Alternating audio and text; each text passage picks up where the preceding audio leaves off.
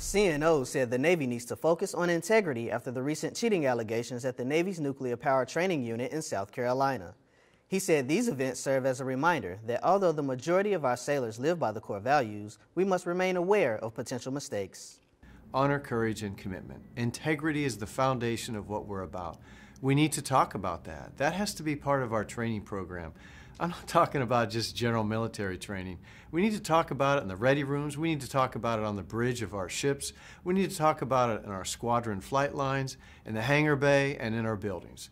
And we need to commit to it full time because integrity is the foundation of what we're about.